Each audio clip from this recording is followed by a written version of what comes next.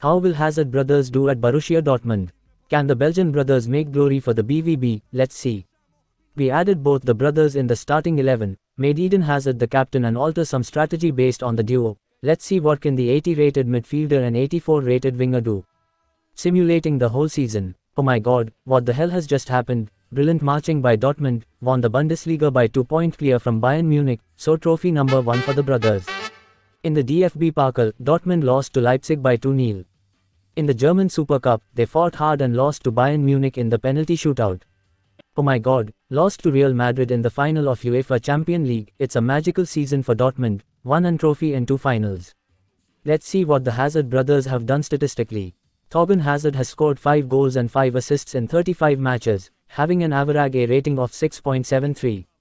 Look at that captain, Eden Hazard, scored 19 goals and 13 assists from 52 matches having a rating of 7.37.